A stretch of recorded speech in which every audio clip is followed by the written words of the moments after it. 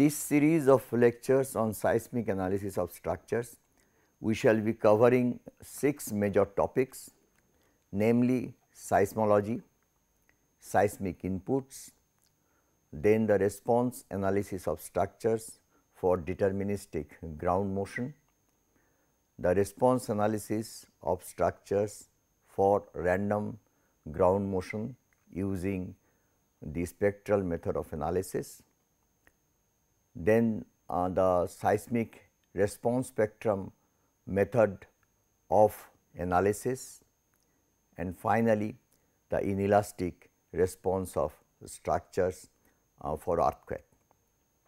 We shall use the book by T.K. Datta on seismic analysis of structures, published by John Wiley. The PPTs and the lecture materials all are prepared from that book. The last two links shows the or records the errata list of the book. So, they are available from these web links. The first 3 on the top web links, they have the slides for this lecture series, and one can download those slides free of charge, because they are uploaded in a public domain. Now, before I start the seismic analysis of structures, especially the first topic, that is the seismology, let me give you a very brief introduction about earthquake. Earthquake is a sudden and transient disturbance or motion on the surface of the earth produced due to geological disturbance within the earth itself. The earth has suffered hundreds of millions of earthquakes in its formative stage before the human race came into existence. In the olden days, people used to think earthquake as a curse of God, like other natural disasters. It is only in the 17th century, or rather the mid of 17th century, that the earthquake was viewed as a geological process. Since then, systematic data and observations were recorded, and utilizing those observations and the data, people try to understand about the earthquake phenomena occurring in the earth as a geological process. Those data also helped in providing the methods for the rational design and analysis of structures against earthquake. Those data also revealed some interesting features about earthquake, that is its probabilistic nature. The future earthquakes are all random in the sense that the occurrence of earthquake is not precisely known. Therefore, the probabilistic modeling of earthquake and the probabilistic analysis of structures for the probabilistic ground motion became important. Both seismologists and earthquake engineers, they are interested in the recorded data, but for different purposes. The seismologists use the data for understanding the earthquake as a geological process and try to look into the different causes, aspects and other associated phenomena that led to a better understanding of the earthquake process as such. Whereas, the earthquake engineers use the data for constructing seismic inputs for structures and for analyzing and designing the structures. So, the data which are recorded, they are utilized by both seismologists and the earthquake engineers for their own professional purposes. The data that is recorded, they are systematically analyzed, and many kinds of inputs for the analysis of structures were constructed from this particular data. Now, before I get into the seismology, that is the first part of our first topic of the lecture, let me tell you that the seismology itself is a very big subject, and rather can form a series of lectures on the seismology itself. But there are certain portions of the seismology that are of great interest to earthquake engineers as well as to the seismologists, as I told you before. They include the following, that is causes of earthquake, earthquake waves, measurement of earthquake, effect of soil condition on earthquake, then earthquake prediction and earthquake hazard analysis. So, these are the few topics on seismology that we will be discussing in the first few lectures of this series. Understanding of these topics help in earthquake design and analysis of the structure in a better way. Further, the knowledge of seismology is helpful in describing earthquake inputs for structures where enough recorded data is not available. This is extremely important because there are many places where the earthquakes do occur and there is not a systematic recording data on the past earthquake. In those areas, one can construct artificially some earthquake inputs from the knowledge of seismology that earthquake engineers derive out of the data recorded on earthquake. The seismology that we shall be discussing here requires some knowledge of the interior of the earth. So, before we look into the earthquake as a geological process, let us have a look into the interior of the earth. The figure 1.1 shows that the earth is made of several layers. The top layer is called the crust. It is a solid plate like substance, slightly curved, so that it can cover the entire outer surface of the earth. Immediately below the crust is the mantle. Mantle is made up of molten material, and therefore, there is a distinct discontinuity between the mantle and the crust. The mantle is supported on the outer core and the inner core, forming the core of the earth. Each one of these layers, that is the inner core, outer core, mantle and the crust, they have successively less density That means the crust, although it is a solid object, is having a less density compared to the mantle. Similarly, mantle has a less density compared to outer core, and so on. Each layer has some distinct features, and these distinct features in fact are the causes for many of the geological processes that takes place within the earth. First, let us take the crust.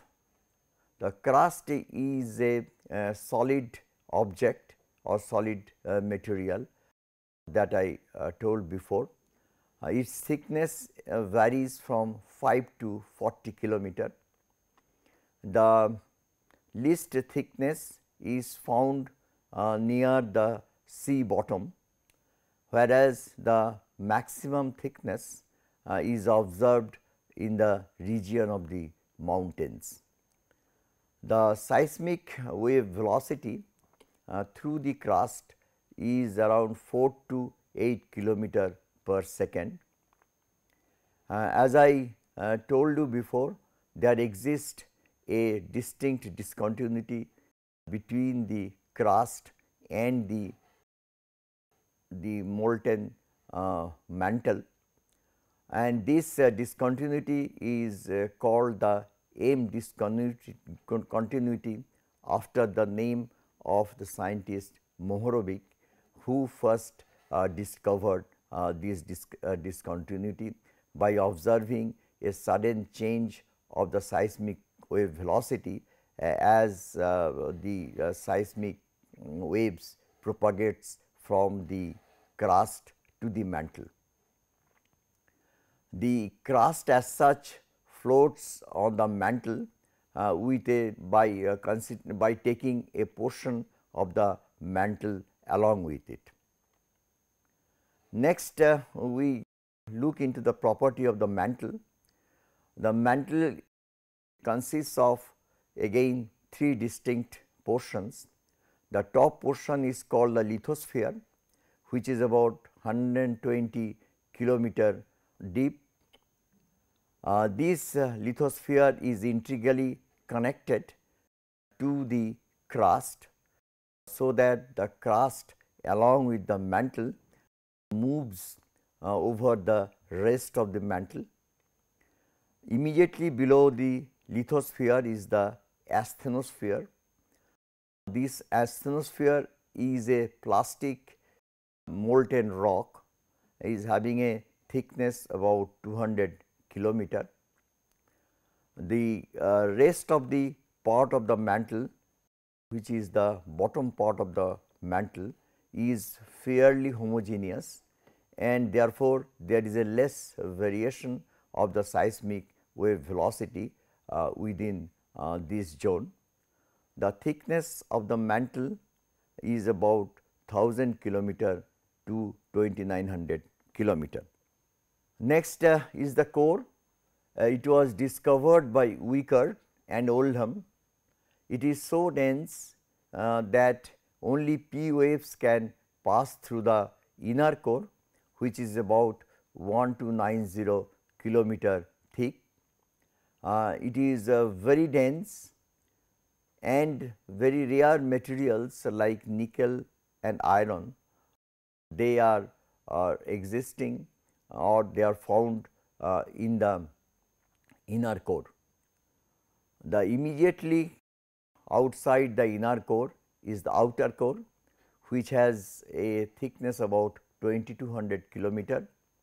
It has more or less the same density as that of the inner core. The temperature within the core is about 2500 degrees centigrade. Pressure is about 4 into 10 to the power 6 atmospheric pressure, and the density of the core is about 14 gram per centimeter cube. As I told you, the lithosphere along with the crust float as a cluster of plates with different movements in different directions. This cluster of plates is known as the tectonic plates, and the movement of these tectonic plates constitutes what is known as the plate tectonics, responsible for the earthquake that is caused due to the geological disturbances. So, let us look into the plate tectonics, which means the movement of the plate giving rise to different kind of interesting phenomena. The concept of plate tectonics emerged from the continental drift. In order to understand the continental drift, let us have a look at figure 1.2. We can see that in this figure, in the mantle part there is a convective current, and this convective current is produced due to the energy that is coming from the radioactivity of the earth itself.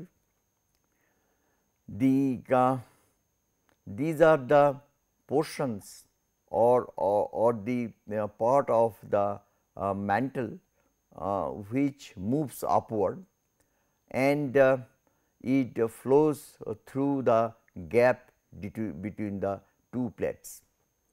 The reason for the presence of these gaps between the cluster of plates is that these convective currents are not uniform all through, and also there exists a difference in the temperature and the pressure all along on the periphery of the mantle. As a result of that, the solid portion of the outer surface of the earth, known as the crust, is not a one single unit covering the entire surface of the earth, and there exists a gap between two segments, or in other words, these crust like plate that is consisting of a number of plates, and between two plates there is a gap. So, through this gap the mantle flows outward because of the convective current. These phenomena give rise to the movement of the plates in different directions with different velocity, and this is known as the plate tectonics. Now, at the mid oceanic ridges, where two continents were joined together in the past at some point in the geological time, there the drift started between the two plates because of the upward flow of the hot mantle. As a result of that, the two plates drifted apart and gave rise to the formation of the continents that we see today. And therefore, the plate tectonics is the concept of plate tectonics came from the what we call continental drift. The flow takes place because of the convective circulation of the Earth's mantle that I showed before, and also I mentioned that this convective current is present because of the energy that it derives from the radioactivity inside the earth. Now, as the hot materials comes to the surface through the gap, it cools down and forms additional crust, and this additional crust tries to make its own place. The new crust that is formed sinks beneath the sea surface, spreading continues, and when the lithosphere part of the tectonic plate reaches deep sea trenches, then a subduction process takes place, that is the crust which is already existing is experiencing a kind of thrust because of the new crust that is formed, and because of this thrust, one plate which is already existing goes below the other plate, and this process is known as the subduction process. We will discuss about this subduction process in more detail little later. So, the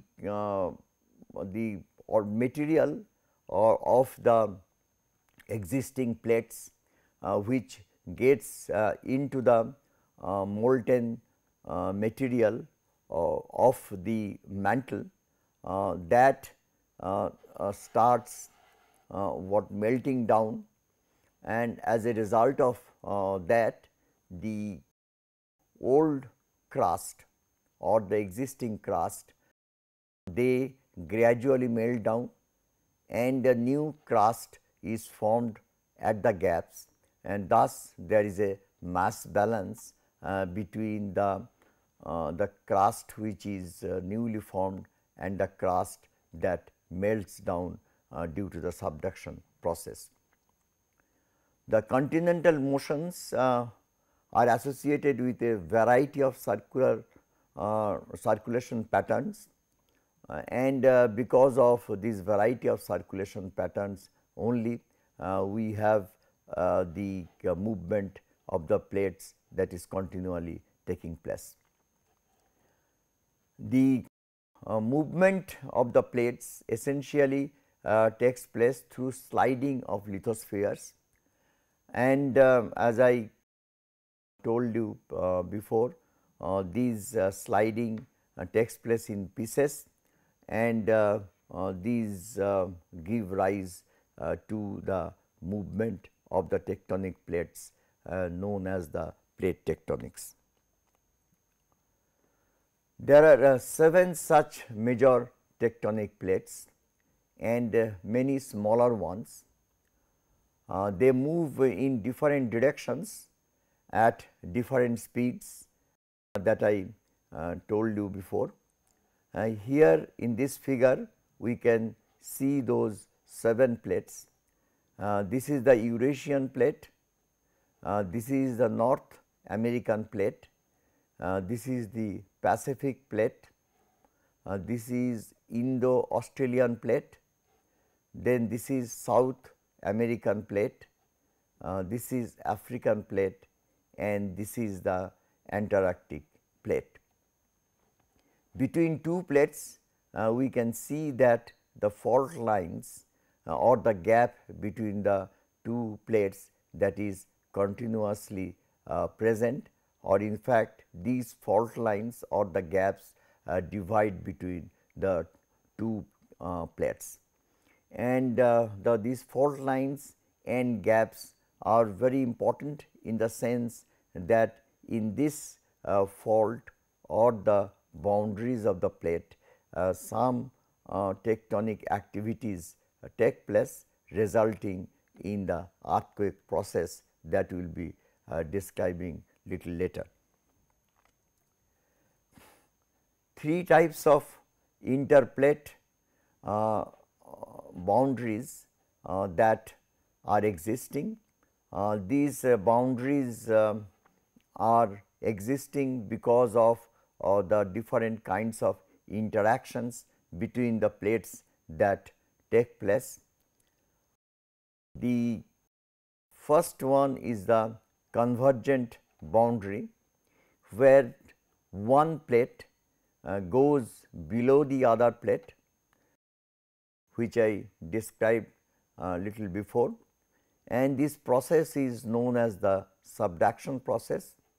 The plate which goes into the molten mantle that melts away and merges with the mantle. Thus, there is a mass balance between the new plate created and the existing plates melting away. Because of the subduction process, that is one plate going below the other, there is a upward thrust created onto the adjacent plate, and this upward thrust makes the end of the other plate going up. This is responsible for the creation of the mountain. The Himalayan mountain that we see today was about a few feet height only at some point in the geological past, and right now this Himalayan mountain has come to its own size because of this subduction process that is continuously taking place. This is called the transform boundary.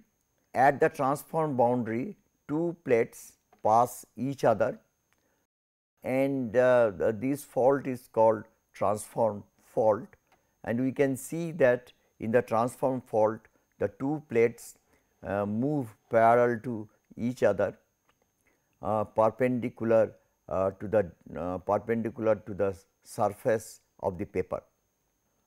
This is the divergent boundary, means at this boundary or the fault line, two plates move apart, creating a wider gap, and this process basically is responsible or was responsible for the creation of the ocean. The movement of the plates outward, that leads to some kinds of stresses and strains produced within the plate itself, and that causes in turn some earthquake in the inside region of the plate, which again will describe little more in details. Faults at the plate boundaries are the likely locations for earthquakes, and these earthquakes are called the interplate earthquake. The earthquakes also do occur within the plate because of the stresses and the strain that are developed due to the movement of the plate that I told you just before. And when the stresses reach some limiting value within the plate, then there is a slip of rock bed releasing energy there, and this kind of earthquake is known as the intraplate earthquake. The slip that takes place within the plate where the earthquake takes place, that creates new faults, but it is generally said that the faults are mainly the causes of the earthquake rather than results of earthquake, or in other words, the most of the major earthquakes and the frequent earthquakes, they do take place near the fault. The earthquakes that do occur within the plate itself, creating a new fault, that process is rather rare or less. At the fault, two different types of slippages are observed. One is called the deep slip, the other is called the strike slip. The deep slip is shown in this figure. We can see that in the case of the deep slip, the two plates move on an inclined plane like this or like this. whereas in the case of the strike slip, two plates move parallel to each other in this particular fashion, or forming what is known as the transformed boundary. In reality, a combination of the different types of slippage is observed at the fault line.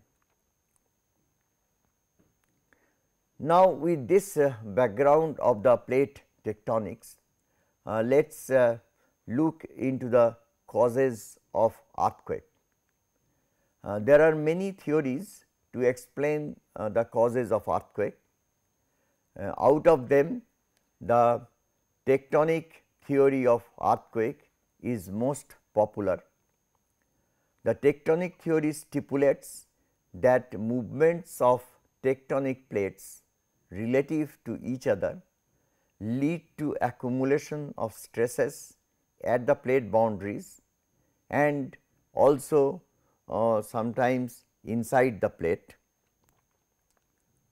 This accumulation of stresses, whether at the plate boundaries or within the plate, finally results in interplate or intraplate earthquakes. In interplate earthquake, the existing fault lines are affected, while in the intraplate earthquake, new faults are created within the plate. During earthquake, slip takes place at the fault. The length over which this slip takes place could be several kilometers, and the earthquake origin that travels all along this line, and therefore, the earthquake origin is a point that moves along the fault line. The elastic rebound theory proposed by Reid gives credence to earthquake caused by slip along fault lines. The large amplitude shearing displacement that took place over a large length along San Andreas fault led to the elastic rebound theory proposed by Reid. In order to understand the elastic rebound theory, let us look at this figure. The figure shows the left hand figure or left side figure shows a number of parallel fences, and these fences are on the surface of the ground.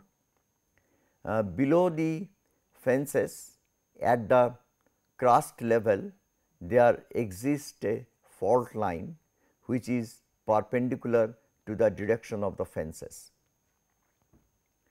Now, before the earthquake takes place, the two plates on either side of this fault line, they move parallel to each other like those in a transformed fault, and because of these movement of the two plates parallel to each other, the strains are created at the gap or at the fault line over here.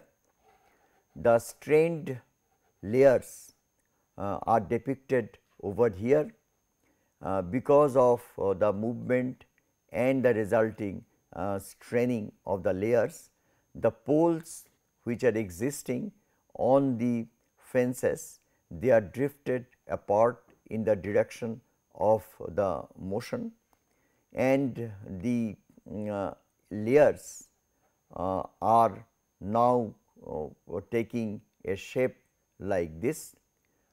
This is just before the earthquake, when the strains which are accumulated along these fault line, they reach a limiting value of the strain, then the crushing of the material takes place over the length of the fault line, and as a result of that, there is a release of energy and the earthquake takes place.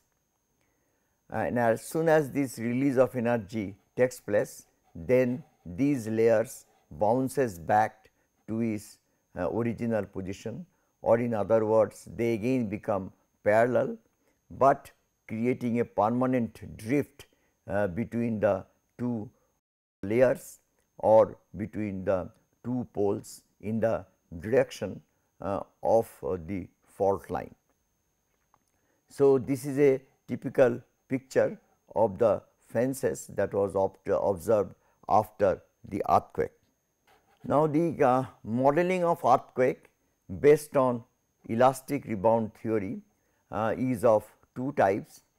One is the kinematic time history of slip, in which the slip is continuously monitored over time, and we have a time history of the slip that or relative movement that takes place between the two plates. The other is the dynamic shear crack and its growth. So, the cracks that takes place and how it grows is monitored over time. So, based on that we can model also the rebound theory. An earthquake caused by slip at the fault proceeds in the following way, or in other words we can summarize how the earthquake is caused due to the slip. Owing to various slow tectonic activities, strains accumulate at the fault over a long time. Large field of strain reaches a limiting value at some point of time. Then slip occurs due to crushing of rock and masses. The strain is released, releasing vast energy equivalent to blasting of several atom bombs. So, the energy that is released is very large, and the strained layers of rock masses bounces back to its unstrained condition, and this is known as the elastic rebound theory. Now, the slip could be of any type that we have described before, that is deep, strike or mixed, giving rise to a push and pull forces as shown in this figure. This is before the earthquake. So, the layers are strained over here, two layers are strained, and after the earthquake takes place, the strained layers they bounces back to its parallel position, creating a permanent drift, and this movement of the two plates as a elastic body creates the push and pull forces. These push and pull forces they in fact make the energy to propagate in all directions that we will see in the next slide. The slip velocity at an active fault is about 10 to 100 millimeter per year. The push and pull forces can be conceived of as a double couple like this, and these kind of double couple of forces that is generated at the place where the earthquake takes place. As a result of that, we have the forces occurring in this direction as well as perpendicular to this direction, and in this direction basically the wave start propagating. So, therefore, the waves produced due to the earthquake they propagate in all directions from the point it is generated, and these waves pass through the crust as well as the soil layer overlying the crust. Propagation of the wave is a very complex process and is responsible for creating displacement and acceleration of the materials of the medium. And these displacements and acceleration of the particles of the medium that basically we measure on the top of the ground, and that gives us what is known as the earthquake record. The majority of the waves travels through the rocks within the crust and then passes through the soil to the top surface. This process of the generation of the waves can be explained from a simple example. If we consider a pool of water, in that if we throw a stone, then immediately there is a input of energy into the water mass, and because of this energy input, the ripples are created and the energy that is inputted travels by creating these ripples in the water medium known as the water waves, and it passes energy from one point to the other. In the process also it temporarily or locally moves the medium particles up and down, but it does not carry the materials along with it or the particles of the materials along with it.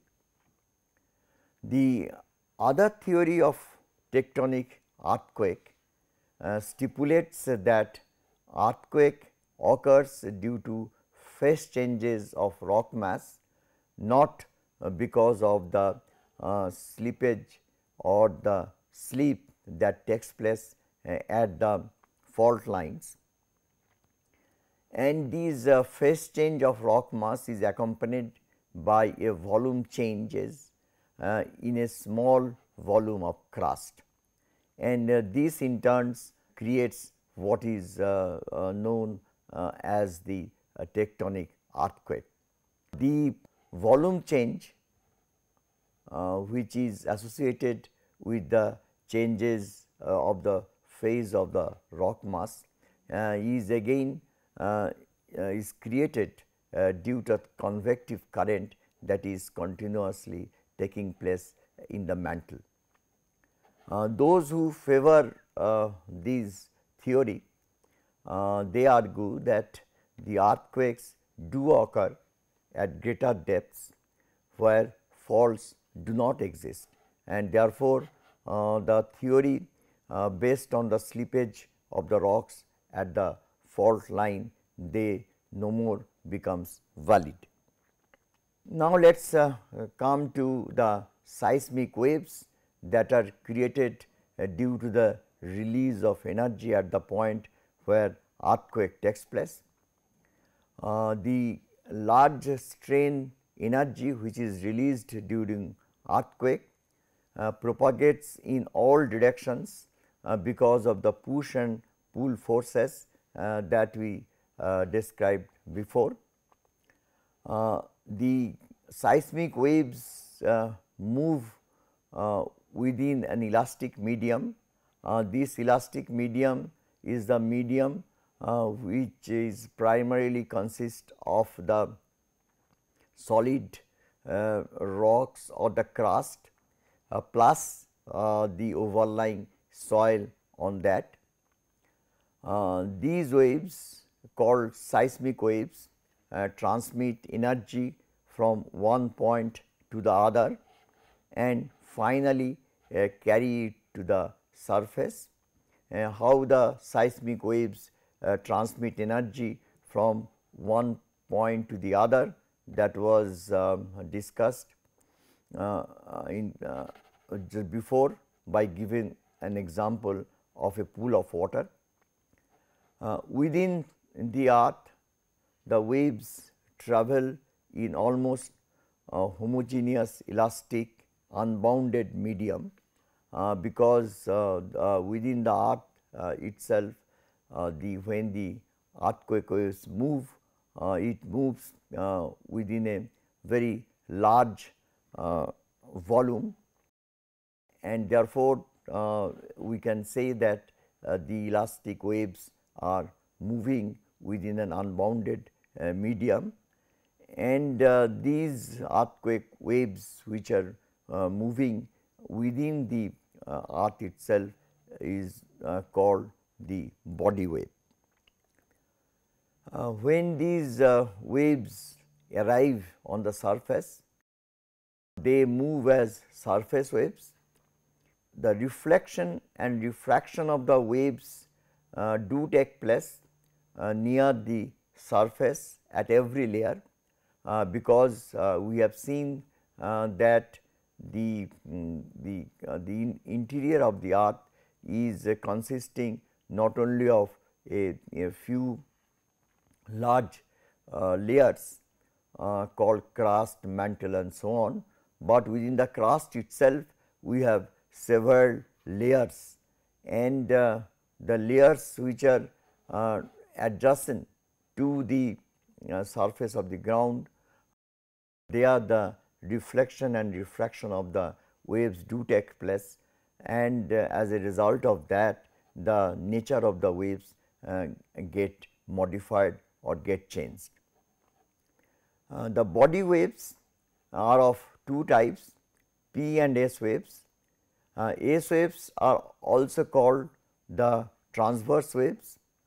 The P waves are shown over here. In the P wave, the particles of the medium move in the same direction of the seismic wave, whereas in the S wave, the particles move perpendicular to the direction of the wave propagation. The other two are called the Love and Rayleigh waves. They are different categories of the surface waves. But before I discuss that, let me show you with the help of this figure the kind of reflection and refraction that takes place near the surface.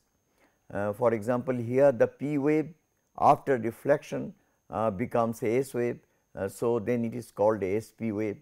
Similarly, there is a PS wave, there is SS wave, there is a PP wave. PP wave signifies that after the reflection the wave remains again the P wave. The surface waves which are propagating on the surface of the earth, they are in fact are the polarized transverse waves either in the vertical plane or in the horizontal plane. These surface waves are of two types, the L waves called Love waves or the R waves called the Rayleigh waves.